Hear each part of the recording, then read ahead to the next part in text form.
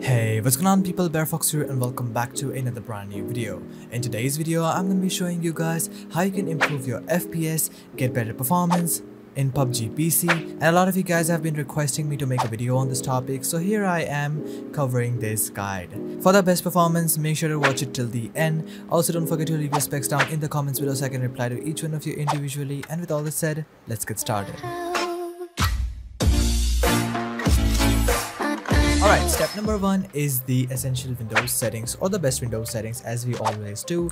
Open up your settings section of your Windows, then what you need to do is go over to the gaming and then go to game mode and make sure that game mode is enabled.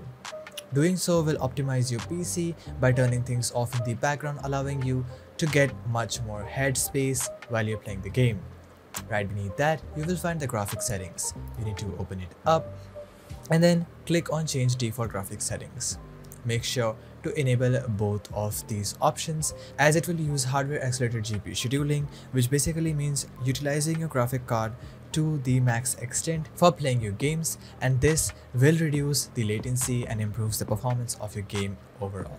Then optimization for windowed games helps you to reduce the input latency, and it also uses a much better model for playing the game, so make sure to enable both of these options. Then head over to the graphics pack again and then click on browse and then go to the installation location of your game. Once you've located the folder, you need to go into the TSL game, then binaries, then Win64, and in here you will find the TSL game.exe. You need to add it, and if it is not already added, it will add it. Then click on option and select high performance. Then go back, click on browse once again, and then click on exec PUBG.exe. Add this one as well. Go to options and then select high performance over here. Then go back to browse and also add the TSL game uc.exe, and once it is added, simply select high performance for the same. Go back to browse, go to IIGW, select the IIGW server, click on add, and then add it and use the high performance as well. Once you have added all of these applications, go down to the Windows Update section and make sure that your Windows is always up to date. If not already, click on check for updates and keep looking for updates on your Windows, as Windows keep fixing on these bugs every now and then, allowing you to get much better performance and fix any of the bugs which may be causing FPS loss. This will always help you to get much better FPS in all of the games, so make sure to do it. I would like to introduce you all to RYZEN Remote, a one-stop shop solution for using your PC anytime, anywhere using your mobile phone. It's available for Windows, Android and iOS. RYZEN Remote has a wide variety of features that can mirror your phone or PC and control it with a virtual mouse. You can even play games on it at up to 144 FPS with a customizable keyboard without any issues. If you need any other layout, you can create it using this feature. They have also recently added the security settings to keep your device even more safe.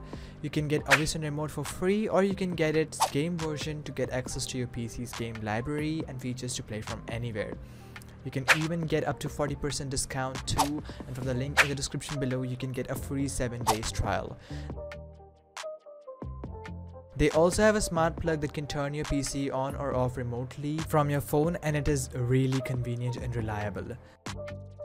So links in the description below, go check out RYZEN Remote. Thanks for sponsoring this video. Step number 2 is de-animating your Windows. Windows by default has a lot of animations and you need to get rid of it to get much better performance. For that, you need to search for adjust the appearance and performance of Windows and open this up. In the performance option, make sure to select adjust for best performance and then select smooth edges of screen fonts as well as show thumbnails instead of icons. Once you've enabled both of these options, simply click on apply, and this will completely de-animate your Windows and you will see the performance boost right away. Step number 3 is system configuration, and for that you need to press your Windows and R key together and search for msconfig. Once this opens up, you need to go into the boot section, click on advanced options, click on number of processors and select the maximum number of processors available here. This will utilize all of the cores while your PC boots up and also optimizes your computer for the long run. Simply click on OK and then click on apply.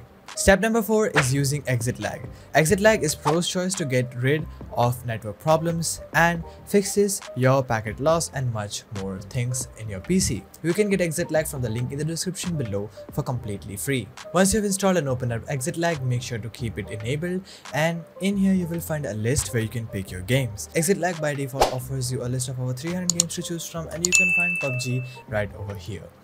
Simply click on it and choose the nearest region to you. For me, it is going to be in Asia, and I personally go for Singapore servers. So use the Singapore server and it will show you the estimated ping that you're going to get. Make sure to select it and click on apply routes, and now PUBG will be added to your recents list. The best part of ExitLag is that it offers you the tools section, which are really handy. In the tools, you will find an FPS boost section which is dedicated over here. You need to enable the first, third, fourth, fifth, last and third last option, and it will optimize your PC for better gameplay experience. I personally have been using ExitLag and it is helping me out a ton whenever I play my games. Once again, ExitLag is not free to use and you need to get a subscription to keep using it, but I firmly believe that the price you are paying for the subscription is much lower than the performance you are getting in the game, and I personally recommend you guys to use it. You can get a 1 month, 12 month or 6 month subscription according to your own needs, but if you go through the link in my description below, you will get an additional 44% off on your first purchase, so make sure to choose wisely. Fifth step is creating a restore point, and it is really important. Search for create a restore point, and once you are here, look for your local disk C, click on configure and make sure the turn on system protection is enabled. Simply click on OK, create and name it PUBG, and simply press on create. In case your PC runs through troubles or you are not liking the settings, you always have an option to restore back to everything without any data loss. Once it is done, simply click on close and close system properties.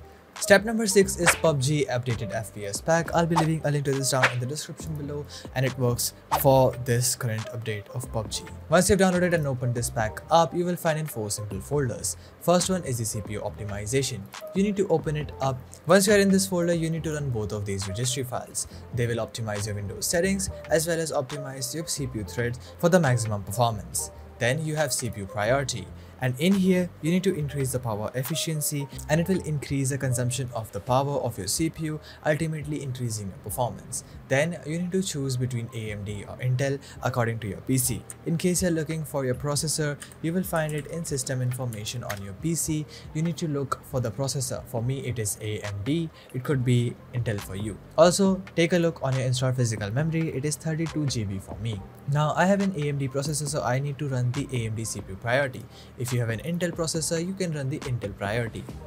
Once you're done with the first folder, go to the RAM optimization folder, and this is exactly why I told you to take a look on your installed physical memory. For me, I have to use a 32 GB RAM registry. It could be different for you, so I have left a lot of presets right over here. You can just double click and run it.